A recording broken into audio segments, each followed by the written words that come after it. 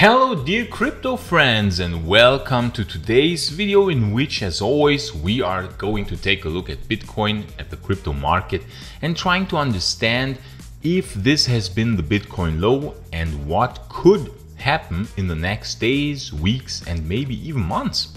Let us take a look. Let us start as always with the Bitcoin weekly chart. That is always a nice starting point. Long-term logarithmic trend channel that we have here. And we can see that Bitcoin has almost hit the target that I was saying is the most likely one, namely that we would hit the weekly moving average of 290 weeks, which was at 17,100 and something, and we went to 17,600. So I was saying that Bitcoin was likely to go to between 13,000 as an absolute incredible super worst case low and 20,000, and it went to 17,600, almost hitting this long-term moving average. Now, why is this moving average so important? Because this was the average that was hit in the March 2020 low, okay? It was the moving average 290 and not the moving average 300, as some people like to say. Look, because if I type in average 300, we see that in March 2020 it was not hit. It was a bit above the moving average of 300 weeks if we look at it, right? So what I'm doing, even though 290 sounds a lot uglier than 300, I will remain more precise, and therefore I will take the average 290, because that is the average that has been truly hit, as we can see here in the March 2020 low, okay? And also here, because if we prolong that line here, we are getting almost a perfect hit in the low of August 2015. And if I would take the moving average 300, we would be quite a bit further away. Okay, so that is why I take the moving average 290, even though it sounds uglier than 300. And I don't care so much if they sound nice, I just want them to work. Now, zooming in to the current picture, what can we see? I don't know if I'm satisfied with this weekly candle close. The weekly candle closed at night, and let me just deactivate this here for better visualization. We see we're getting a small rebound, but this is not a beautiful candle close. A beautiful candle close, friends, would have been around the moving average 200. That would have been a nice weekly candle close. As I said, if we would close here in this area, that would be a very, very strong sign. This happened, for example, in March 2020. Yes, we closed shortly below the moving average 200, but not very far below it. So it was quite near. Here we closed exactly on the moving average 200 in 2018. And then we can see that in August 2015, we closed a few times shortly, very shortly below the MA 200. So really not far away from the moving average 200. And this is the first weekly candle close in Bitcoin's history where we have closed really quite far below the moving average 200. That is like almost $1,500 lower below the moving average 200. That is quite far away. For me, this is not a beautiful thing to see. I'm sorry to say this, friends. I wish I could say something different. So now, of course, the question is, has this been the low? Well, the volume looks okay. It looks good. It could be a bottom, right? If we just look at the volume bar is really high. It is almost as high as in 2018 or in 2019. It can compare with these tops that we had before in volume. It can compare with these volume spikes, okay? So this is already not bad, but I don't like the candle close, because the candle close is quite far below the middle. Now, if a candle closes quite far below the middle, it's not a beautiful sign. I mean, this one, sure, in March 2020 also closed below the middle, but at least it closed near the MA 200. And here, this one in August 2015 closed quite far above the middle of the candle. So this looked a lot better than the current one we have. This one, the one that we have right now, could be akin to this one in January 15, but even that one closed in the middle. So this is not a beautiful candle close. I'm sorry to say this. This is not a beautiful candle close and is more akin to the candle close, not quite as ugly, but it reminds me more of the candle close in November 2018 when we had this structure here, which then meant that we were going down lower. So if I overlay this, if I say, the candle close is not wonderful, and we have a situation maybe similar to 2018 here, then this could mean that we could get such a scenario where we actually bounce a bit now, but then still go lower and actually revisit again the moving average 290, as happened in 2018 when it revisited the moving average 200 and bounced off it 2 times.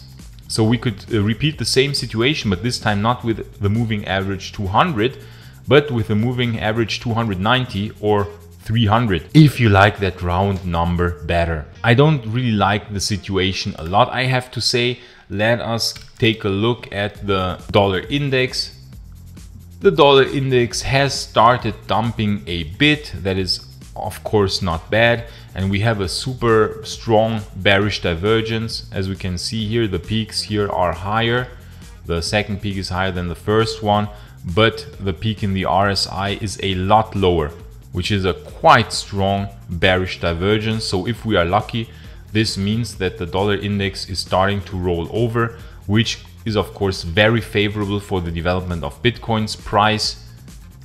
So we really should hope that the dollar index will roll over, but of course this will depend a lot on inflation numbers and on the development of the government bond yields. The government bond yields also luckily show a quite strong bearish divergence, right? We are getting higher prices here, but the RSI is actually, if we zoom in here, is making lower highs, right?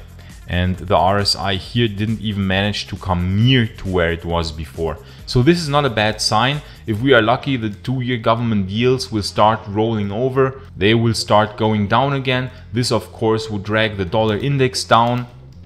And so if we are lucky, friends, this could mean that soon dollar starts dumping and the stock market would of course then recover if we go to the Nasdaq. Why always the Nasdaq and not the S&P 500? Well, because the Nasdaq is trading the tech stocks and Bitcoin is handled like a tech stock. It's sad, but that is how Bitcoin is behaving currently. It is behaving a lot like a tech stock. So that is why I always look at the Nasdaq.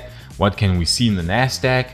Well, in the Nasdaq, friends, we have this hidden bullish divergence. We have lower lows in the price here and we have higher lows in the RSI. So if we are lucky, we at least get a bounce, okay? If we say sure, the likelihood under the given economic world circumstances is not amazing, then at least it might be a good opportunity to get a bounce here and then we might go lower. But of course, this will have to be seen and we have to monitor this, of course, on a day-by-day basis and see how this bounce develops. If it is really a bounce, then Bitcoin, of course, will also do a bounce and revisit the lows again. But if the Nasdaq unexpectedly goes into a rally and makes new highs, that of course means that Bitcoin will also make new highs. So this will depend, unfortunately, a lot on macroeconomic developments, what Bitcoin is going to do. If we go again to the Bitcoin chart, we can see that this recovery is not looking amazing. This is not a typical bounce that we would see off such a low. In March 2020, as you can see, we had a much more aggressive bounce. This was looking much more decisive, how we went to the upside. Let me just overlay this for a second, right? This was some kind of situation like this one. We had a much more aggressive bounce, but we can see that this is currently not happening. Also in the daily, we don't have a bullish divergence. We have lower lows here in the price and we have also lower lows in the RSI. So that is not a hidden bullish divergence, which of course is not super bullish. So what I think is happening, for me, the situation has now increased a lot, that we get a situation similar to this one here. That Bitcoin will be wobbling around here at this lower part of the logarithmic trend channel, here on this lower green support line that has been respected time and time again since 12 years now, that we will stay around this area for a while and then at some point later this year maybe, or at the latest early next year, we will start making advances again, especially because the Bitcoin halving in 2024 is not so extremely far away anymore. So this is for me currently the likelier scenario. But of course, if suddenly a miracle happens and the stock market starts rallying, then of course we still could get a situation like this one, where we recovered from the March 2020 low and we go directly into a rally. But for me, this has now become, because of this whole situation, how low we dumped and the weak response, especially the weak response with a not so strong bounce right now. For me, the situation that we are actually having a 1, 2, 3, 4, 5 wave Elliott wave structure, and that this here was just an expanded flat correction. For me, the probability that this is happening has decreased significantly, I have to unfortunately say. So for me, the probability has increased that we will stay here at this area, and then only in 2023, maybe late 2022, early 2023, will we start going upwards again.